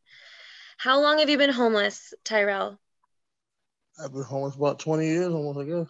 I know. Where are you living right now? I am in Holyoke at the Motel 6. Yeah. And CHD is putting you up. They get an enormous amount of funding for that. Mm-hmm. Are you thriving where you are? Am I thriving? I'm trying my best. I know. Are you happy where you are? I'm happy to be off the streets. You know, it's a blessing, you know, and I'm happy. But, you know, I think I need more care, you know. How often do you go to the hospital, Tyrell? All the time. And it's really critical and tiring because I'm dealing with my health problems. I got a lot of medical problems. Yeah. How many times a week do you think you go to the hospital? 4 or 5 times a week. Right. Do you think you could go to the hospital less if you had the right kind of housing and the right kind of support? I absolutely think I would. The right type of care, you know, support and physical care and support and love and you know, on all that, you know, and I think, you know, because I'm not getting that help, it's hard for me to do things on my own, you know. Yep. Tyrell, can you get a personal care attendant at the shelter? No. No. We've tried that for years. Yeah. What happened to, remember when we finally got you that really important wheelchair? What happened? What happened to it? Got stolen in Holyoke, and I was really disappointed with that because I needed that chair. You know? I know. And now what do you? And now what do you? Yep. What do you do now when you fall down? I think the ambulance got to come get me up. Yep. Yep. All right. Do you want to tell? Do you want to tell the community of Northampton anything else about what you need? This is your moment, my friend. I just want myself. I need help with everything. I just want the proper help, you know, with my physical help and my mental health as well. I need help with you know, a lot of things that in life, you know, physical stuff I need, medical stuff I need. I need with the weight is the main thing. I need help with you know, a lot of stuff I can't do physically because I'm so overweight. I'm almost 700 pounds almost, you know. Right. I can't barely walk, you know, I can't shower, different things. Tyrell, a lot of stuff. Do you think you could make progress on those things if you had a medically supported place to live? I definitely think so. Something that's stable, that's something long term, and put people there to help me and nurture me and do things for me that I can't do and try to teach me to do things too, also to help me, guide me. Absolutely. And support, a lot of support, and I need that really bad. So you want to get better. That's what I hear. Of course I do. I want to heal. Awesome. I definitely do. All right. Thank you, Tyrell. You're welcome. Thank you, Tyrell. You're welcome. Okay to go, or you need me to stay? You're welcome to stay. We'll move on to other people's comments. Thank you. All right. You guys have a nice night. Same to you. Taylor? Hi, my name is Ace Taylor, they, them. I live in Northampton, Ward 3. I found out about this project due to my work on the housing partnership. While we were unable to vote on this, there were many members of the partnership that expressed strong support. And I'm here tonight to also express my support for this project and my hope that it gets funded. Thank you. Thank you, Taylor. All right. Rick Hart? Hi, I'm Rick Hart. I live at 68 Leonard Street in Leeds, and I'm here to speak for the Friends of Hampshire County Homeless, which is one of the partners in this project. This is actually the 4th project of housing for homeless people that I've spoken in front of this committee for, but it's the first one where we weren't the lead agency. And I'd really like to speak most about that. I think a lot has been said about the urgency of this population. Each of our houses, we've tried to work on helping a population that was not fitting into the system as it was, which is why we did homeless youth, we did people suffering from substance abuse. So when we heard about this thing, we just jumped at it because one of the hardest populations to really get into housing is people with physical disabilities, especially multiple ones. So what I want to say about why we're particularly enthusiastic about this project, besides that, is that it's the first one we've worked on, and I think this is the way of the future with getting this kind of stuff done, where there have been a number of different agencies all pulling together to create the project. And I have to say, first of all, for instance, the Friends of the Homeless could never do this if we were pulling all the weight. So it's a chance for us to do something about this population without having to try to push the whole rock up the mountain by ourselves. It also involves, which I wanted to speak on, a private partner, a private investor type partner, which I had understood some people were a little baffled by. But I wanted to say that that is actually a very well-known model for creating this kind of project. The strengths of each group, of each entity, contribute to the final result. So that's another exciting thing. It's really a multi-collaborative project. I did send to Sarah, a bit late in this process because I didn't realize this might have been an issue, a link to just one of many online studies and articles about private-public partnerships, and I hope she'll share that with the commission and the committee members. So yeah, we're really excited about this. I think it's going to happen one way or the other, but getting the full CPC grant would be a big help. It would speed it up, and there are people that are going to be out there this winter and next winter probably if we have to take a long time on it. So I urge you please to support this as much as you can. I can see you have a lot of good projects on the table, and thank you for your time and for listening to all of us. Thank you, Rick. All right, Sarah Buttenweiser. Hi, I'm Sarah Buttenweiser. I live at 46 Franklin Street, so just down the street from this project. Thank you so much for all the work that you're doing with the CPC. I actually had no idea about the breadth of the projects, and as someone else said recently, how community is so inherent in each one of them. And part of why, to me, this project feels so important is that this is a group of people who do not have other resources to reach out to make community work, but a lot of hope to be able to do it. And I certainly hope that our neighborhood can be supportive of the project and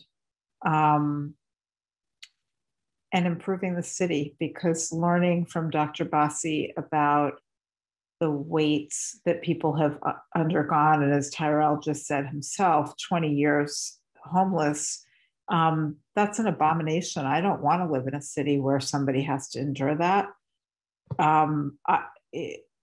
It has really, I've been carrying that for just a month or so, and I feel like I could crawl out of my skin to know it. So the sooner we can make this happen, I think the better.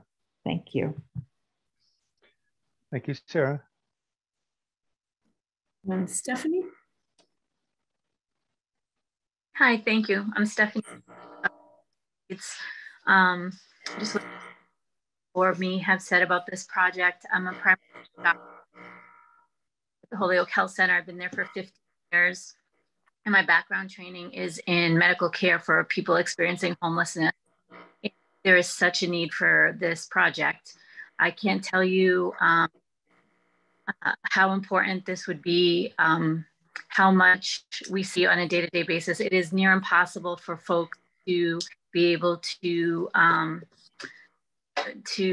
something as simple as wound care, or to be able to have a safe place to use their insulin, and have it's very hard to do when you don't have a stable place to stay. So I'd just like to voice my support for this project. I think that Mr. Simard and Tyrell's stories were very powerful, and that there's just hundreds of folks in our own community who are in similar situation in the greater Western Mass area. Thank you. Thank you, Stephanie. Karen Foster. Hi again, Karen Foster. I'm the Ward 2 City Councilor. Similar to George earlier, I'm also double dipping on projects. Ward 2 includes Franklin Street, where this project is proposed. So I wanted to make sure the committee knew that this project has the support of the Ward Councilor. You know, I've helped Dr. Bossi do some of the outreach to the neighborhood and with the butters, you know, and there is support in the neighborhood for this project, for this being on Franklin Street. It's, as we've heard and heard so powerfully, this project is desperately needed, and like to echo Sarah Button-Weezer's words that I want to live in a city where we are housing people who need it, and people that we heard speak tonight. As the ward councilor, where this project is proposed, it will have my support as it goes through the process. And I just wanted to very briefly touch on one comment I saw in the proposal, that the cost per unit of this proposal is higher than other proposed single room occupancy housing.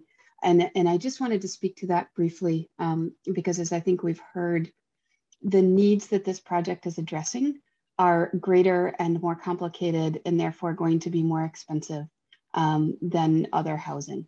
And so, you know, I've seen the plans.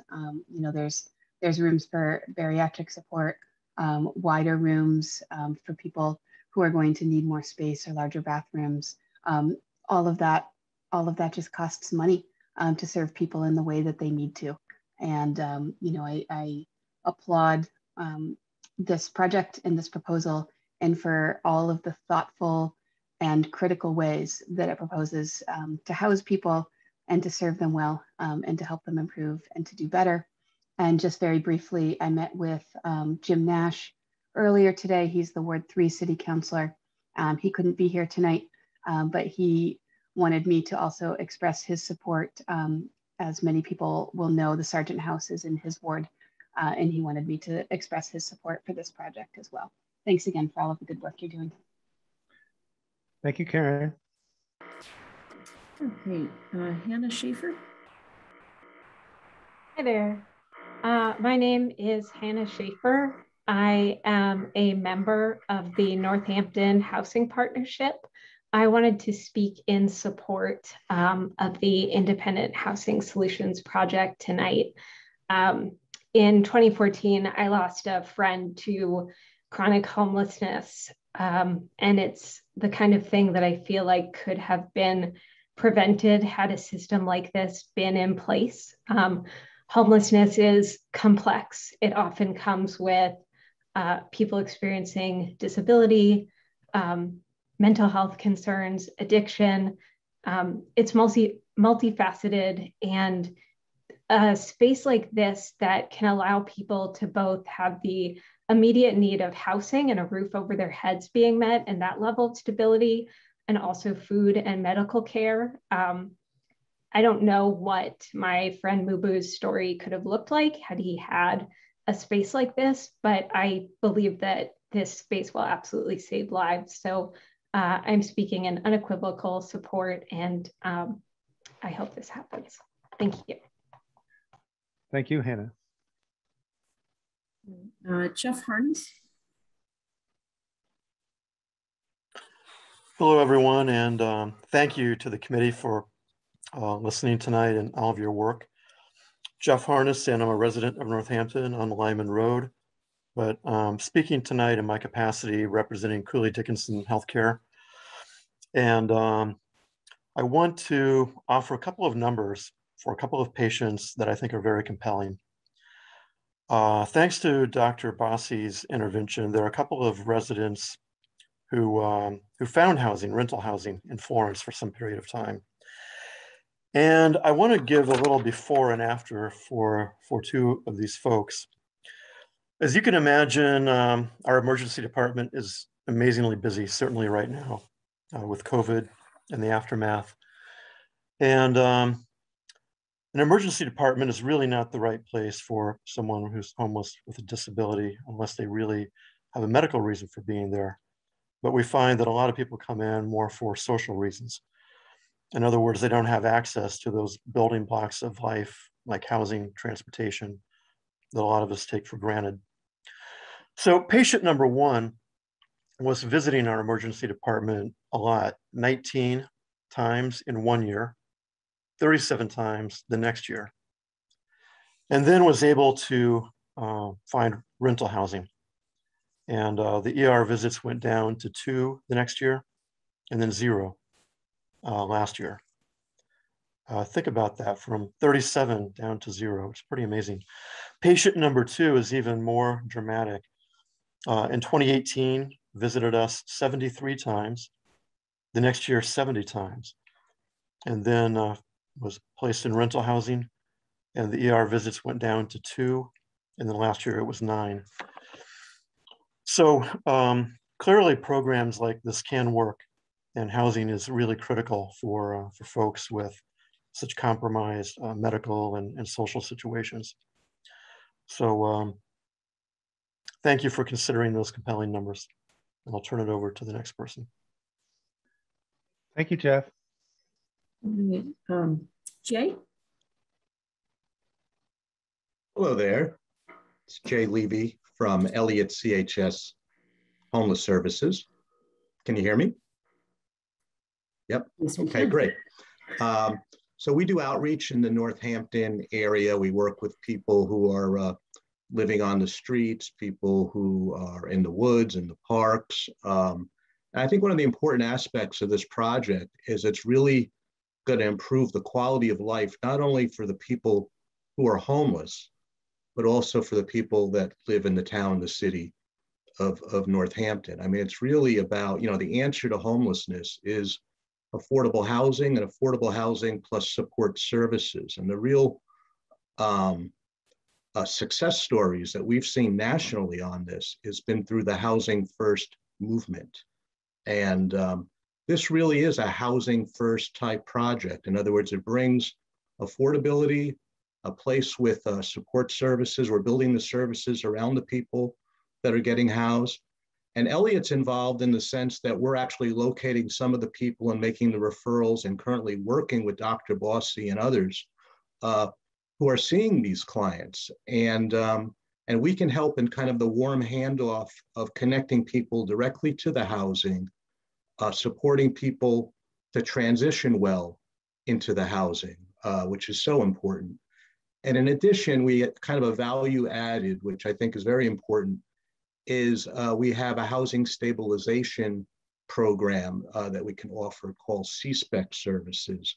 We're able to bill Medicaid and through that provide the support services that would be needed, extra support for people who are living at this particular residence. So what's great is we do have a village of providers, of people who are very dedicated to the folks in need, people that spoke here, Tyrell and others, and folks that we can continue then to see even after they're placed in the housing. And I think what you're going to find is that it's going to reduce medical costs, as it was said. It'll literally save lives. And I think it'll make a difference in the quality of life for the people in the town of Northampton. So I strongly support this project. The answer to homelessness is housing, is support service, and this is a prototype type model. And I really applaud Dr. Bossy and others on the board for getting this together. Thank you so much. Thank you, Jay. Katie? Hi, my name is Katie Miernicki. I have worked with the homeless population probably since 2007.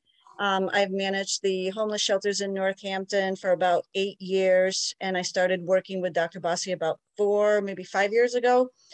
And I do have to say, you know, once we house someone, at the beginning, we always thought was, okay, our job was done. We've housed someone, let's move on to the next person. And that obviously didn't work. So when Bossy came on board, she started visiting our SROs, the Florence Inn and other SROs that I managed when I worked at ServiceNet. And it was amazing that how people's lives was so improved immediately. And this was once or maybe twice a week that Dr. Bossy visited someone. This project is, there's a doctor's office in the building. I mean, there's someone going to be there daily. And this is really important. And I just want to go back to Jeff Harness, what he said. I remember working at the shelters back in 2007. And when I had to turn someone away, they would look at me and say, it's okay, I'll just go to the emergency room and hang out there all night. So people do that. People still do it. So I fully support this project. I think it's great. Thank you. Thank you, Katie. Gwen?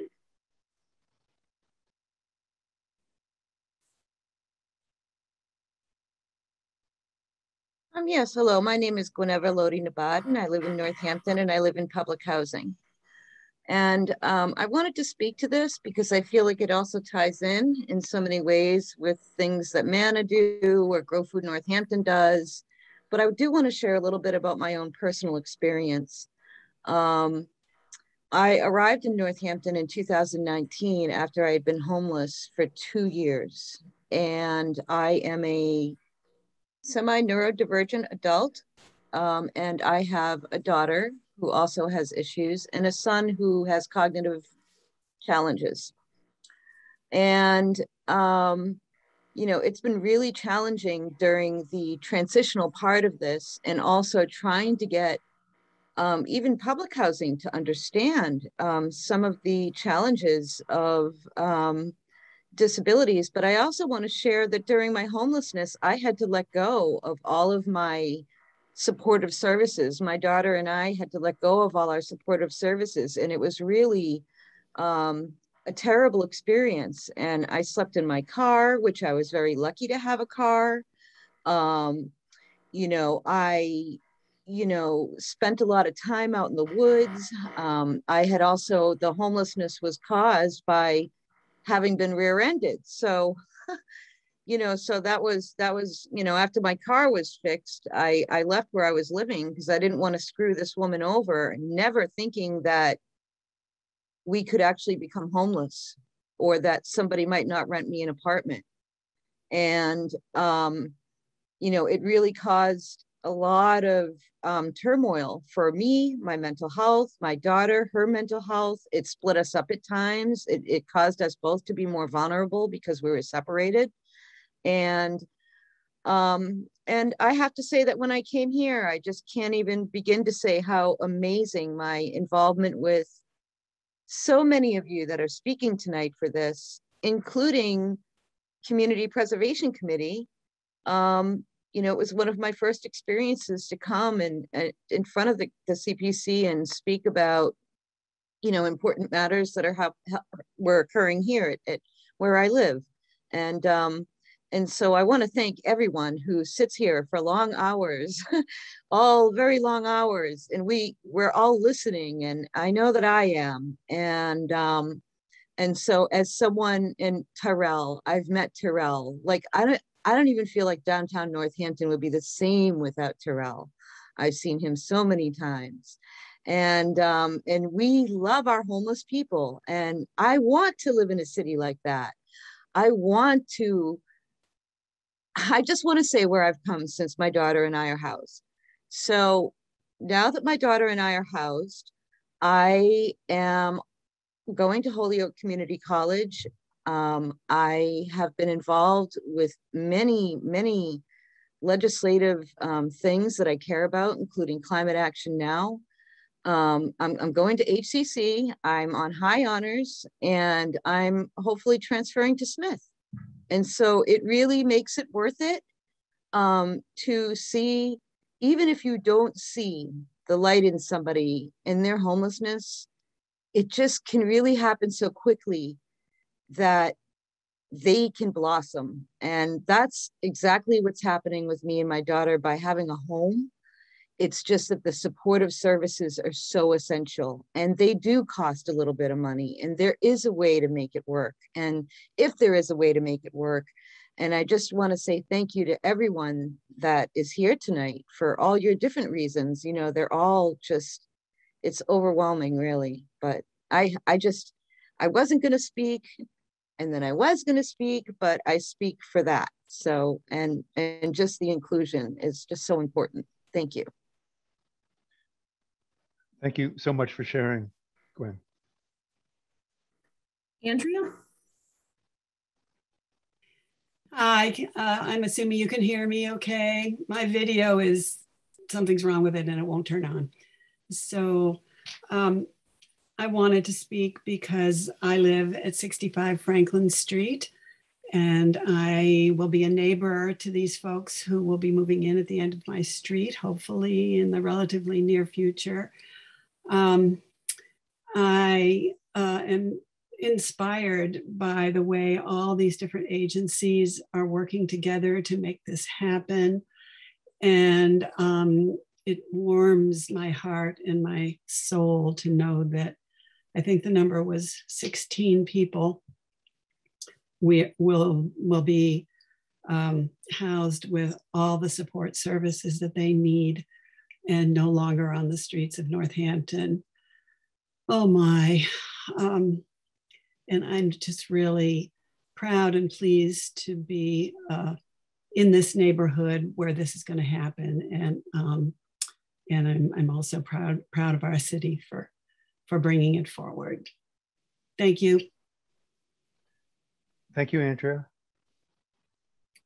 And Timothy?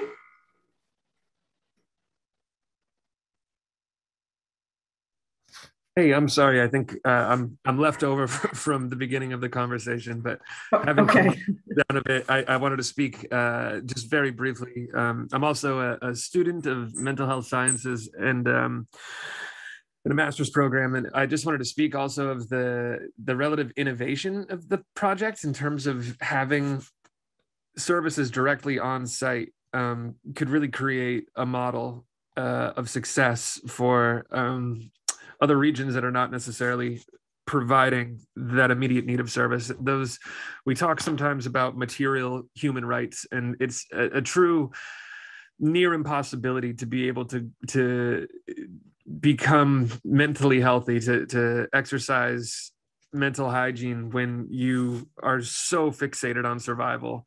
And services like this can truly provide people with the infrastructure that they need to live in a sustained housing model and framework. And I just wanted to emphasize that point as well on my own behalf. Thank you. Thank you, Tim. And Brian, I see no more hands up. No more hands. Have people spoken for the Housing the Disabled Homeless project? Is anyone out there feel left out and wanting to speak to this project or any other project? As always, in listening to the public comment, I'm struck by how caring and supportive and articulate our neighbors are, and how we all are in it together to try to do the right thing for our town. Once again, I encourage everyone to attend our November 17th meeting. That's 2 weeks from now at 7 o'clock. I think I can speak for the committee by saying we're not going to begin deliberations tonight, but we will do that on the 17th. And the goal is to get through all 9 of these projects on the 17th so we can send them off to City Council, who will vote as the City Council that it currently is, not the ones that we elected yesterday. So thank you all for folks that are still out there for your comments and your participation. Committee members, is there any other business not foreseen when the agenda was published? Brian, I just wanted to check with the committee to see if there's anything that I should prepare or things that would assist in decision making. I am planning on putting together draft council orders that I'll get to you next week. But if there's anything else, then let me know and I'm happy to do that. Yes, Sarah, there is. If you could resend, because I haven't been able to find a document you sent out 3 meetings ago regarding some of the state guidelines for our participation in private entities. Do you know what I'm talking about? I do. Yeah. Okay, that'd be great. Thank you.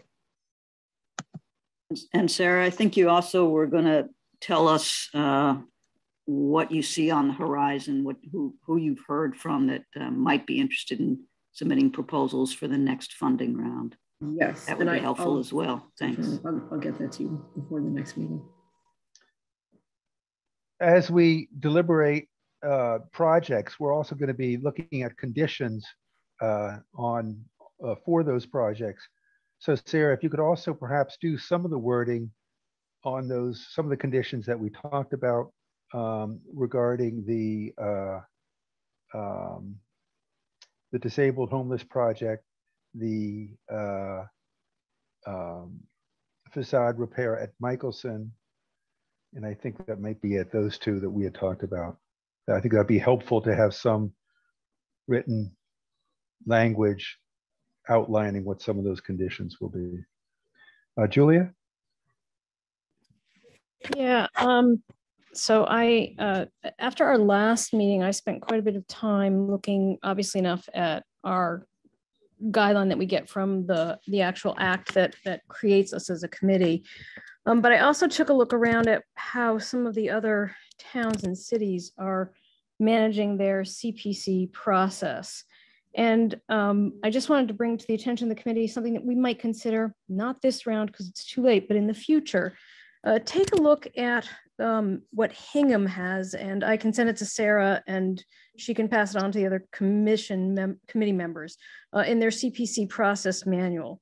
One of the things that I really appreciated from Hingham, and I spent a lot of time reading through it, is that they actually have a decision guideline page. Now, I've served on other committees that do grants and that score grants. We obviously aren't scoring grants. We're not, an NIH review committee or something, but I feel like it might help us moving forward to think about putting together guidelines for how we make decisions. I know we're looking at some very different types of issues with the projects, from a project proposed by a private entity to projects where we would love to see things more fully developed potentially before they come into the grant moment. And still we have to make the decisions. And so we don't have it now, but it's something that I'd really like us to look at. And Sarah, should I just send you this manual if you want to take a peek at it? Yeah, please do. Okay, yeah, that's all I really wanted to say, because I am hopeful that I'll be there on the 17th, but there is a little glitch in my schedule. So thanks. Well, thank you, Julia, for your research on that. And Sarah, if you could get that out to the rest of us, that could be really helpful. And hopefully we'll see you on the 17th, Julia. Any other committee members with requests from Sarah? I see Jessica, Dr. Bossi with your hand up. Was your hand up? No, I just wanted to jump in and ask Sarah to let me know what the committee needs so that we can get that to you. Great. Thank you. Thank you. Any other questions of Sarah or comments? Looks like Dan has his hand up. Dan? Yeah, thank you, Brian and Sarah.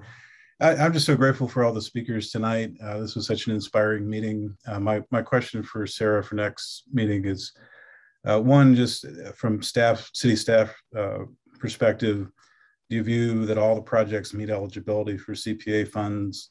And 2, just confirming we have more funds available to disperse than the total funds requested by the applicants. And I look forward to supporting these projects. Perhaps, Sarah, we can begin the 17th with yet one more just quick glance at the finances to make sure that we have full understanding of that. Thanks, Dan, for reminding us of that. Anything else? Once again, thank you all. This is our third meeting in 3 weeks, and I don't believe in my tenure we've ever had so many public comments before. I'm looking at, I think, over 30 or 35 of them, something like that. So, and Zoom seemed to work for almost all of it, with a few minor glitches there. So hurrah for that. Is there a motion to adjourn? So moved. Thank you, Linda. A second? Julia? And we will see you on the 17th of November. Thank you. Thanks very much, everyone. Thanks, Brian. Thanks, everyone. Thank you.